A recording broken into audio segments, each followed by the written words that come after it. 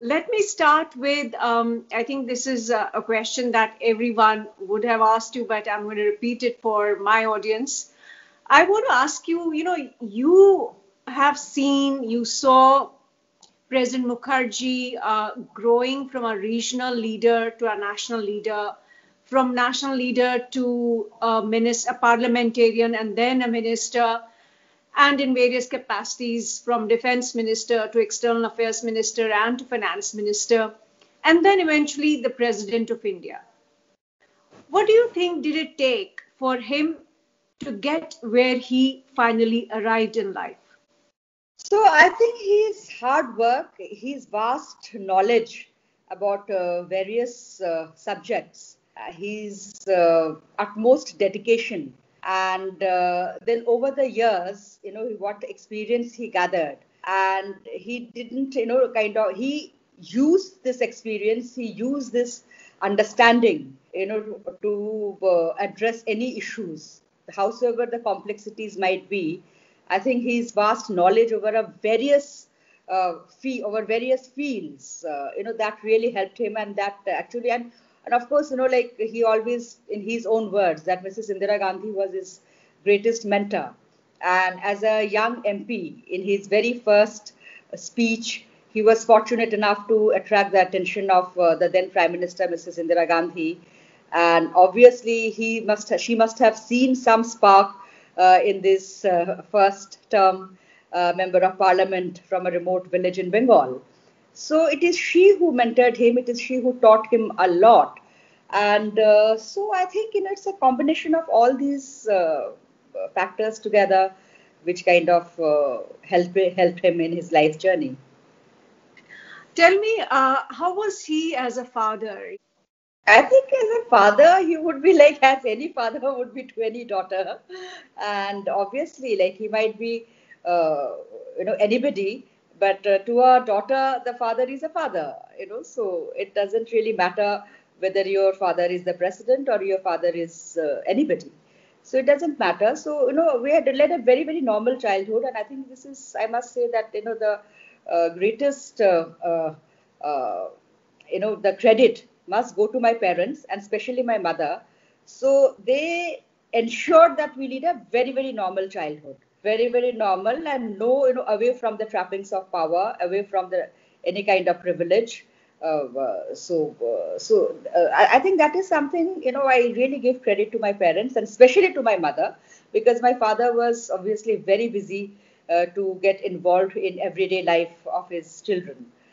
But it was my mother who was really like the core of the family and kept us all together. And she was the one, who gave us these values. And my father was also like, we spent a lot of quality time. We did not like, it was not that, he spent a lot of time with us, but, whenever we spent time together, especially during the and in his early years, at least he would try to, have some kind of time for the family during for the dinner.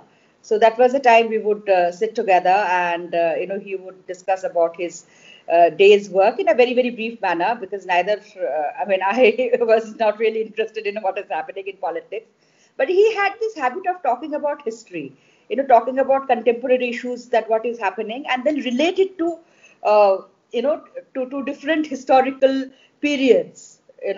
So he had this, a different way of educating his children, I would say.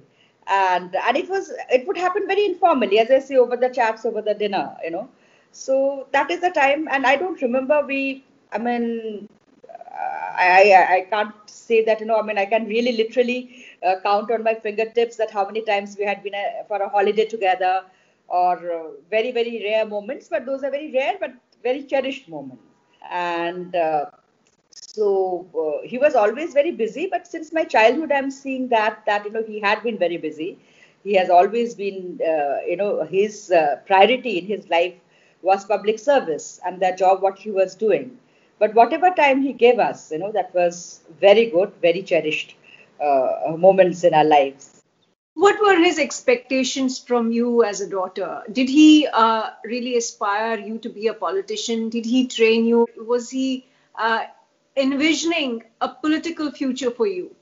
I think the best thing about my parents, I would say, not just my father, but about my father and my mother, that they never try to impose any decision on us. They never try to impose any decision on us. But as I say that, like being belonging to a typical Bengali family, learning dance or music or something, which was very much a part of our lives. Whether you take it up professionally or not, it was that's not the issue. So I used to learn dance since my childhood, and but of course, that was there that whatever you do, you have to do academically well. You have to do well in your school, you have to do well in your so that was, and after that you do whatever you want to do. That was the kind of the policy of the family. So it was after my post graduation. I did my post graduation in sociology from JNU. So then, for me, I mean, in my head, one option was to continue with academics. Politics was nowhere in sight. I was not really interested, or to continue with my dance as a profession. I chose that, and it was a little unusual. I mean, even now also, not too many people take performing art as a career, as a profession.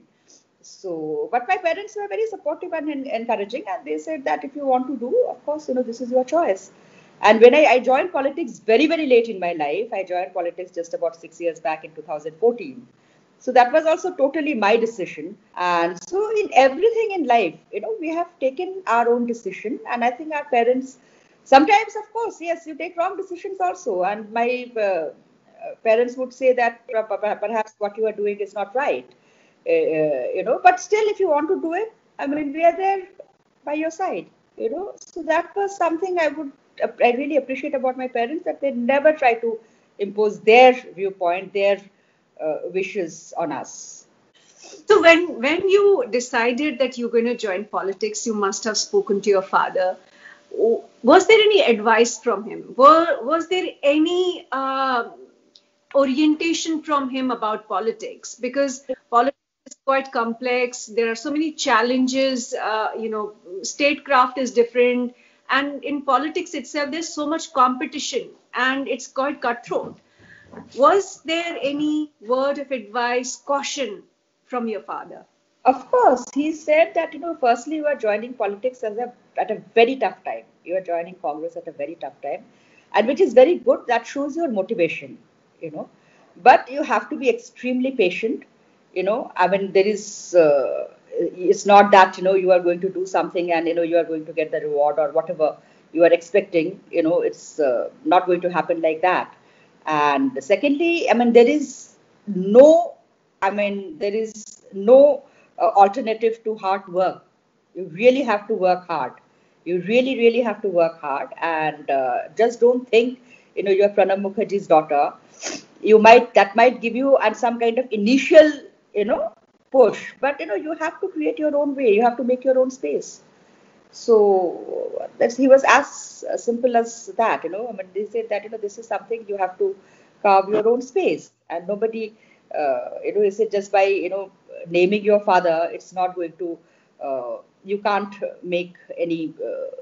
I mean, you can make a position for yourself, and he would always say that political and intellectual legacies, these need to be earned.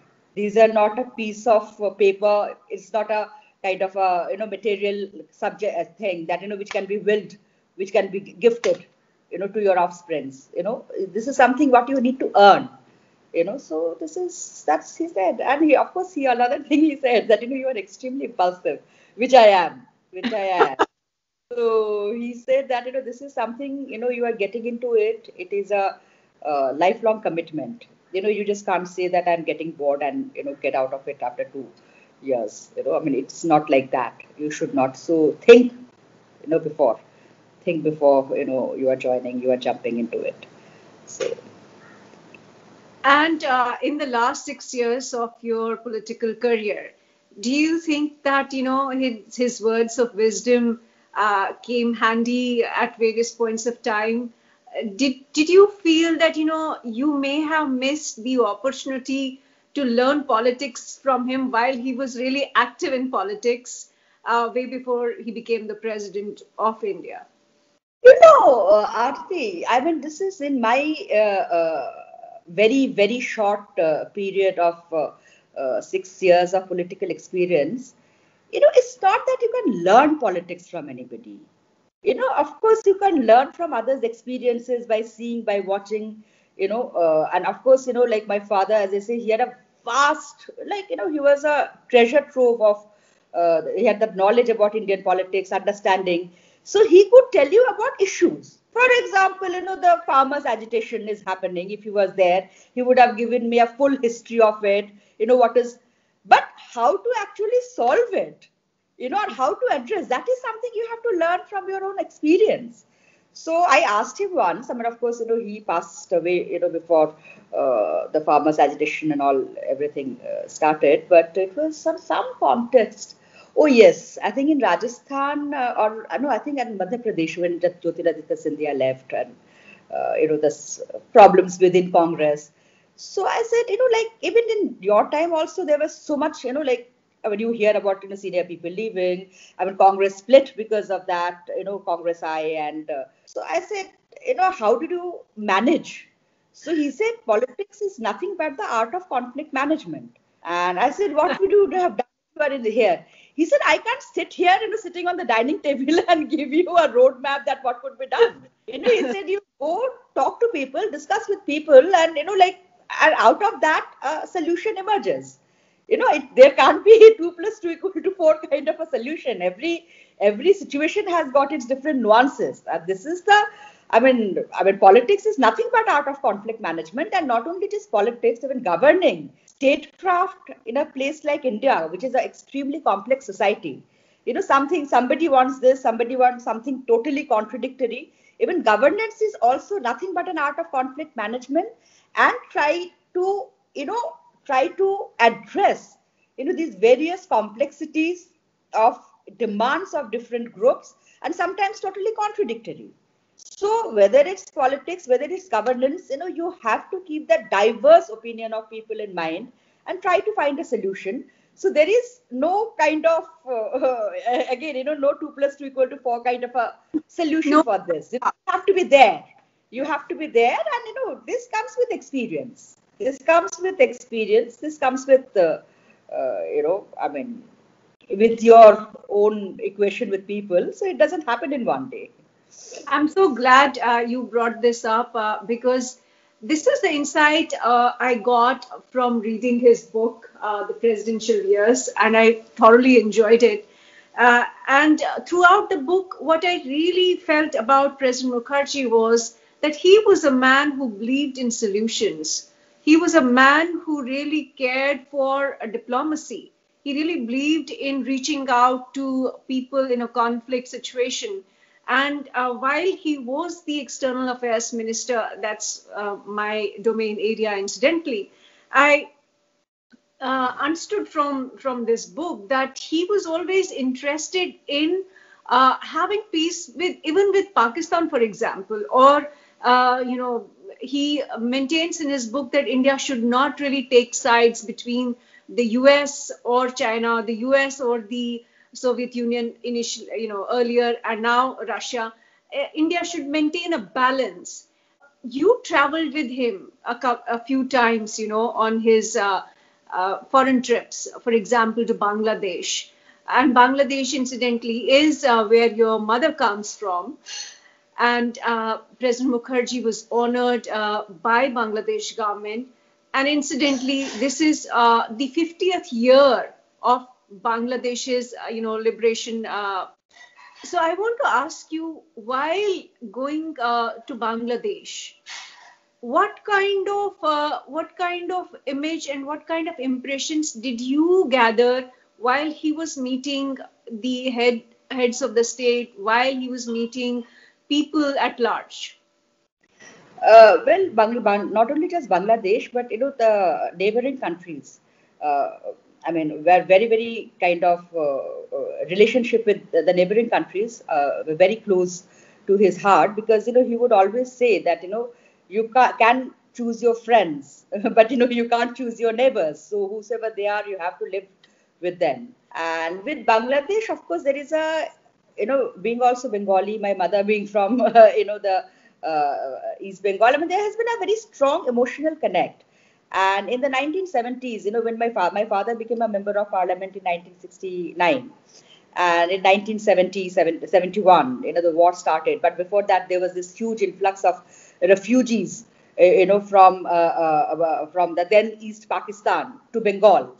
And being a Bengali, and I have, of course, I was too young to remember it, but I have read the contemporary literature of the time, as if the whole of Bengal, the West Bengal, people opened their doors to these refugees. There was a real strong fellow feeling. So obviously there was an emotional connect. There was a emotional connect, being a Bengali, with the suffering of the people of the then is East Bengal, and the way they were kind of prosecuted and persecuted by their own government.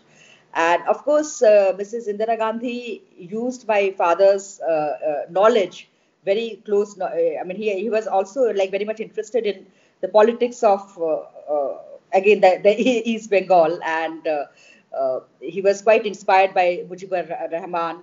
So Mrs. Indira Gandhi, he was a part of the core team of Mrs. Indira Gandhi's, I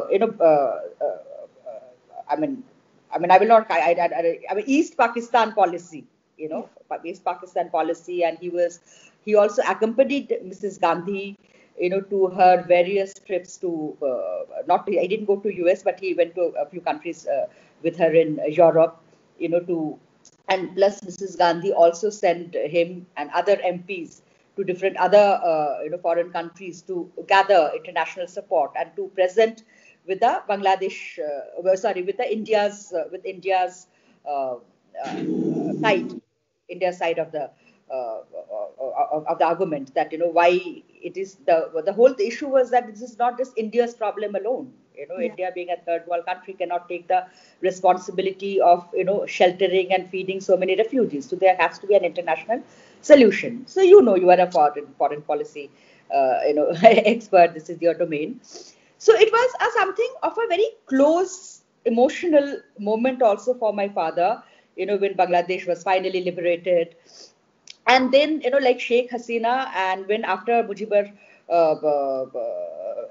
Sheikh Mujib's assassination, and of the whole family was wiped out, only Sheikh Hasina and Sheikh Rehana, these two sisters, were spared because they were in Germany at that time. And then Indian government gave them asylum in India.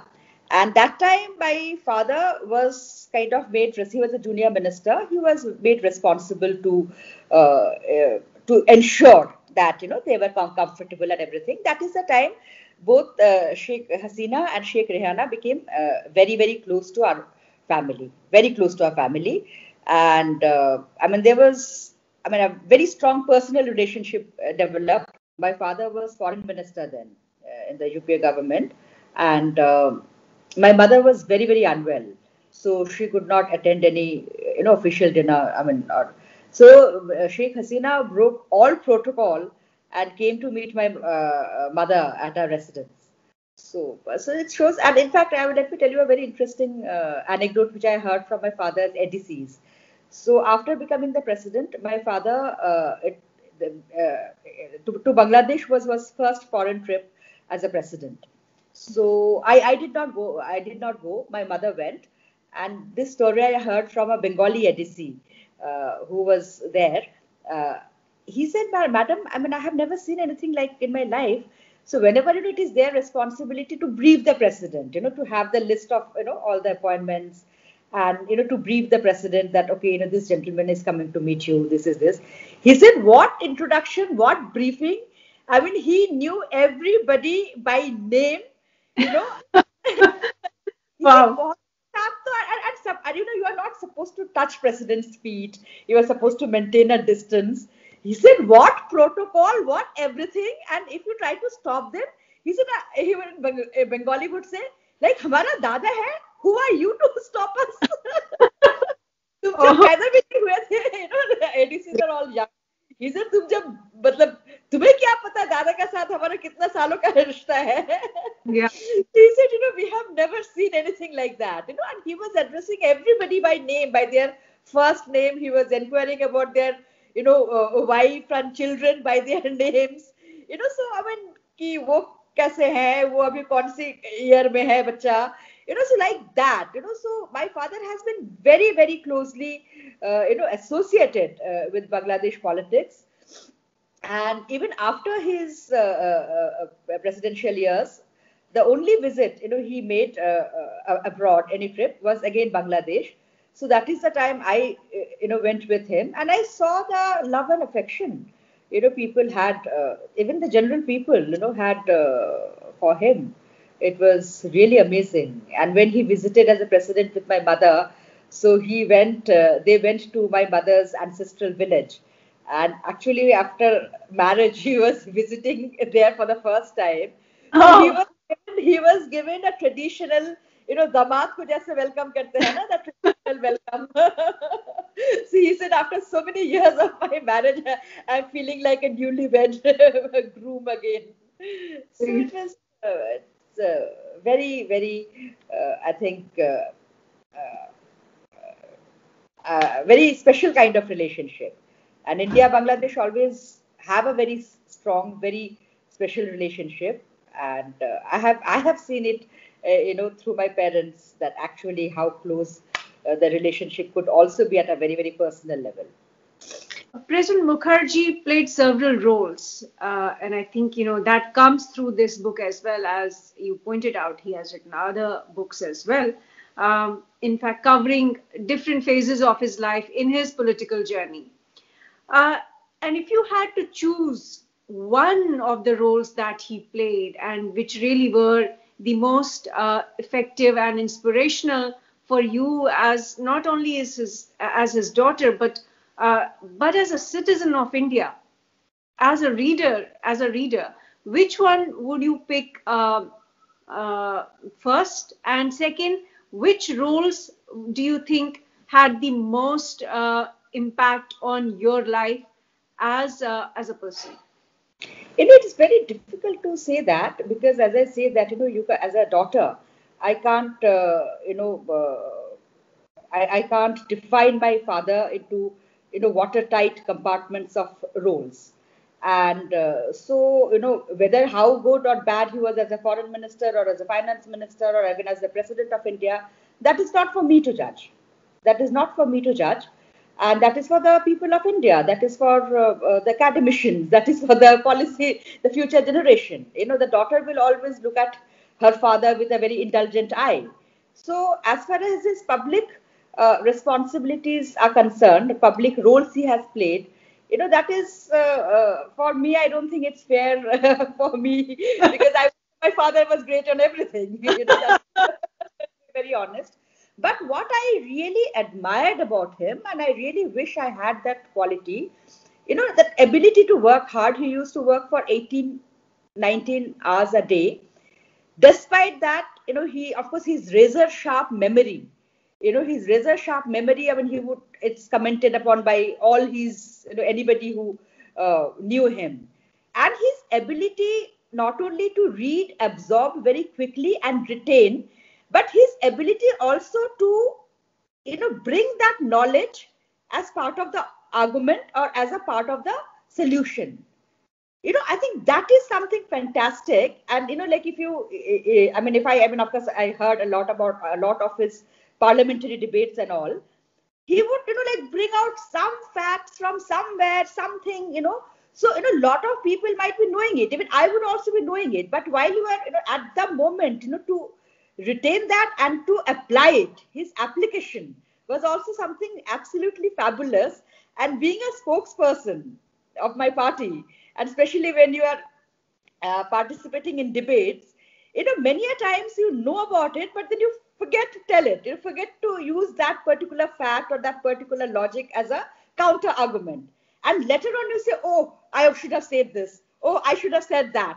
So that ability to immediately apply your knowledge, I think that is something I wish, I could, I had, I mean, it's always, oh, ये बोलना चाहिए था अरे क्यों नहीं बोला you know, that kind of a thing. But I think, my father, he wasn't born with any silver spoon. He had a very, very tough life, and he has achieved whatever he has achieved is through his sheer merit and hard work.